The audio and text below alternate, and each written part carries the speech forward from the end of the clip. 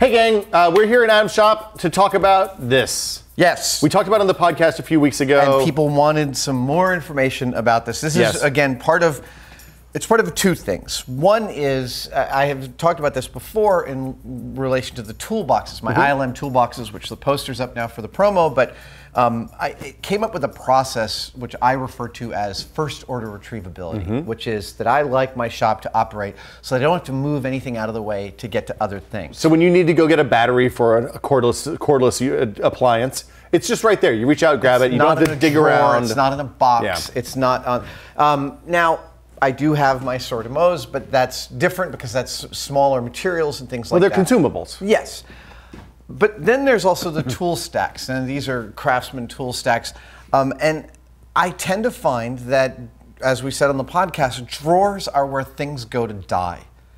Drawers are evil. Yeah, toolboxes, drawers, you put stuff in there, something else gets on top of them, and then you never see it again. Or in the case of drawers, it goes back to the back of the thing and it's just gone. And there are exceptions to this. If you have a racing truck where you upkeep the engine and the parts of a race car, you know what tools you need so you can laser cut and foam everything that you need. But my shop is a moving target. I can't quite laser cut everything that needs to go in places. You have 6 or 8 coping saws. Right. So in the end, I decided, I called it the hell with drawers.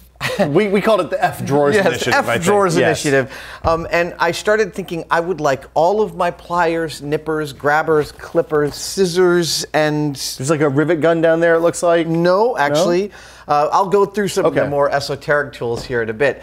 But I started out by laying all of my drawers full of these out on my tables and sort of taking a look at them for a couple of weeks.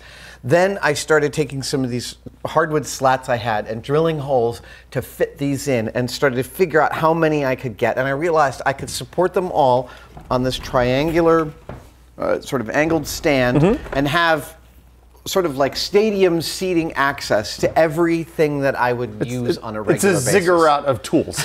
Yeah, and then I put a sorter up on top for all the stuff that doesn't have an easily identifiable place. Plastic fork.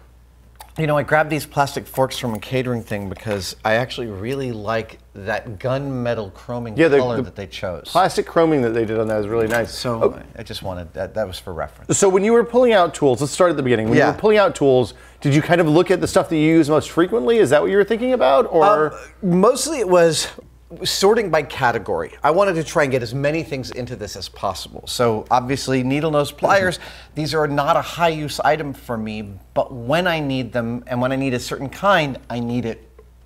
Right. And sorting through a drawer full of these was like, I can't see where anything is. Right now, everything has its place, and it's like I reach out and I know whether I need the serrated grabbers or the straight jawed grabbers. Or the super long, or these big fat guys that I think are for soldering or something. You know, I use these clippers, Nipex cutters. These are fantastic. You can cut piano wire all day long with these. And each one supplies a different use for a different type of thing that I'm cutting. And I use these constantly. These are really, really useful. I mean, you literally use them for all sorts of things, including maybe things that they're not necessarily designed for. I have yet to find the thing that these Nipex clippers aren't designed for. Fair point. They'll cut through freaking everything. Okay. I have an amazing pair of pliers here. This was a medical orthoscopic stapler. Wow. So these are titanium jaws. When you pull the handle, they staple. But here, give me your fingernail. I don't really have fingernails. No, I'm not a fingernail guy. Okay, so I will show you. If I put my fingernail in here and I grab it, I actually... Wow, you can't let go. I can't let go. I can't tell you how many times this has saved my butt. I use this maybe once a year for threading through something, grabbing it, and pulling it back out. Oh, yeah. Or I have to imagine, like, if you need to hold a screw someplace to get it driven in, it's perfect for that. That's amazing. This is a wonderful, wonderful piece of hardware that I've had for years. Actually, one of the designers of, one of the early Lucasfilm designers, Nilo Rodis Jamero, his wife is an operating room nurse for surgery.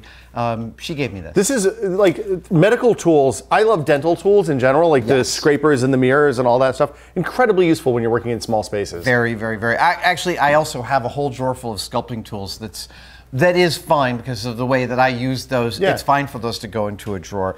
I have some cool scissors here. This is the exact make and model of scissors taken with the Apollo astronauts as part of their medical kit. Wow. Which is funny to me because notice how heavy it is? Yeah, they're pretty, yeah, you'd think you'd go with the light one. I found myself wondering the same exact thing. When it's $500 per half ounce or whatever it was. Yeah. They're neat scissors, though. Yeah. I think it's, they're safe edge, so you can cut up against the cloth, right? Exactly. Now, I also realized I had all this extra space, so I put my awls and my drift pin wrench there. Oh, nice. I've got some vice grips. Your clamps down at the more vice grips on the side, some clamps. Now, on the back, one of my most frequently used items, cyanoacrylate glue and the kicker, plus all blades, X-Acto blades and stuff in this drawer. We haven't talked about the kicker, and I don't think a lot of people don't. I think a lot of people don't know about this. Serious? We might have talked about it off and on, but it's worth mentioning again. Okay. So this stuff, it's called InstaSet. It's called and it's effectively an instant set for cyanoacrylate glue. So if I take cyanoacrylate glue, and I glue that, and you spray that right there. Okay. So we just let that send for probably 15 or 20 seconds. And you can do something similar with baking soda, is that right? Yeah, baking soda is actually my preferred because it provides a little. Oh, go ahead. Another one? Yep. Okay. It kind of smells nice too. Yeah, there are some model makers I know who can't stand that smell. Now this is a lot of leverage to put on the crazy glue, but again, come on. There you go. Look at that. Yeah. So it instantly sets crazy glue. Now, I use baking soda as well. There are people who don't like the smell of this solvent, and that's totally reasonable because while it's a little bit sweet, it's cloying. Baking soda also instantly kicks cyanoacrylate glue, but it adds material. So I've used it extensely in styrene and cyanoacrylate construction as gusset. Oh, so if you want to have like a little bit of a mechanical edge, a mechanical edge, and to help with something that needs a little more strength for long throws or something like that. And then on the bottom here, and you buy glue in bulk because it dries up. It does. I used to buy the big bottles of CA glue. And that's a terrible way to buy it. Almost no one uses enough of it fast enough to justify the 2 and 3 and 4 ounce bottles. So I buy it in the smallest bottles I can. Weirdly hard to find on Amazon. It's often sold for fly tying. Right. And these 1/4 ounce bottles, is this 1/4 ounce? Yeah, 1/2 ounce. Those are a lovely size, and they have a nice applicator tip too. The 1/4 ounce is my favorite. Yeah. That is because, again, it's a single use. It's not like that'll last me for a couple of weeks, but it won't dry out. And then on the bottom, this comes from Comic-Con. I wanted a renewable power source for the recirculator for my cooling suit in the 2001 suits. So I went with these Makita lithium-ion 12-volt batteries. And that meant in order to make the suits work, I had to buy a couple of cheap Makita drills and cut off the receiver for the battery. But when I ordered this, because it's not that expensive. They're $100 for an impact driver and a drill and 2 batteries and a charger. I liked the system so much, I ended up investing in the full system. I came over here and used them, and I ended up buying the exact same set. That angle driver. That is the smallest profile right angle drill I've yet found. That's super useful. This is a lovely little reciprocating Sawzall. Also, I will say that this Makita impact driver, not incredibly powerful. Right. It definitely has a limit, and I've hit that limit in this shop a bunch. It's not going to drive a 3-inch screw into a 2x4. No, but if you're putting drywall screws in something, it's fine. Absolutely perfect for that. And they're really nice and lightweight. The DeWalt system I have, I mean, I'm fully invested in the 18-volt DeWalt system, but this is a really nice, sensitive model making set of drills. It's a little more delicate. Yeah, a finer tool for a more, and then up here, this is something that a lot of people haven't necessarily seen. These are made for doing duct work, but it's basically it's a metal brake, but it's a handled metal brake for. Oh, neat. Yeah. So you can do the bends. Oh, that's super cool. I've never seen that before. Yeah, and they make many different kinds. There's, I think that's straight. That's a slight angle. There's heavier angles.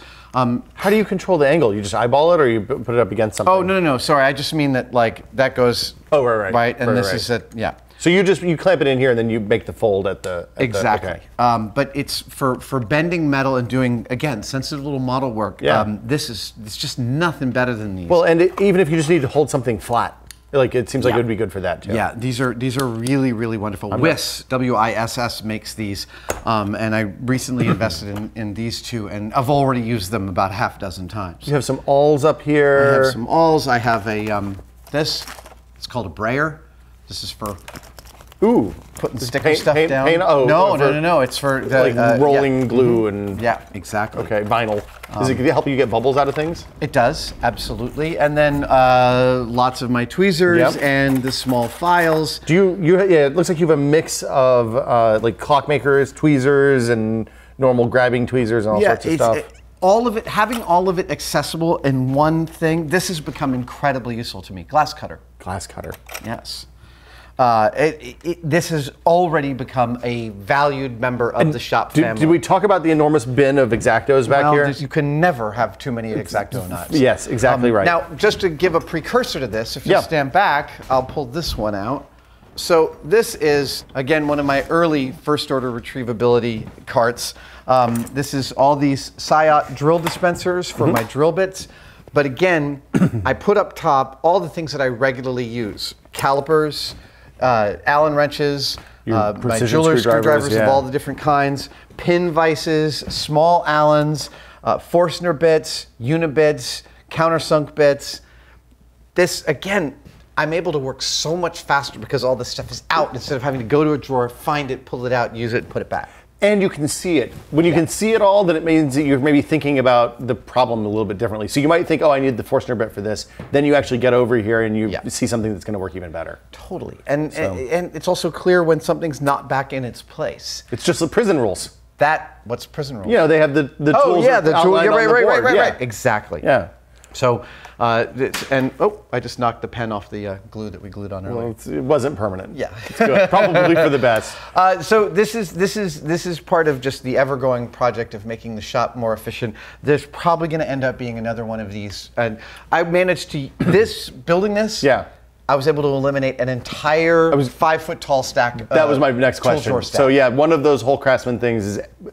It's not all the way empty, but all the stuff went away. Use, it's gone. No, yeah. It was a Kennedy stack, and I gave it to my shop assistants. Oh, there you go. Yeah, they took it home. That's fantastic. They were very happy about it. So more of those are coming. Do you think this is the final version of this? Are you feeling pretty good about this? I'm feeling good. I think I'm going to end up utilizing some of that open space in there a little bit more efficiently. Again, I've got to see how I use it in order to see how to modify it and how to augment it. And it doesn't look like something you spent a ton of time putting together.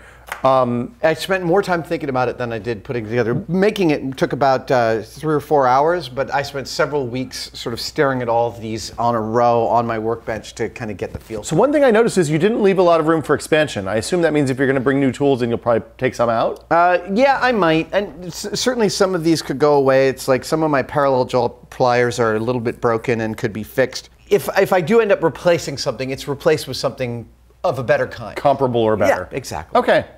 So F drawers? F drawers. They can go to hell. That's where stuff goes to die. When I built this, I actually found a knife that I had been missing for 3 years. It was on the table during the Still Untitled for a couple of weeks. Yeah. It's amazing. So get rid of your drawers. Put these things. Oh, we didn't talk about the casters. The casters. So you put it on casters. Right. You put a lot of stuff on casters. I do. And one of the things I've discovered is that you can buy non-marking casters, often in lots on eBay. 16, 20, 24 at a time for a really great price. Like price per caster. Yes. Yeah. And if you go to the hardware store, they're just going to have those black rubber casters. They're fine.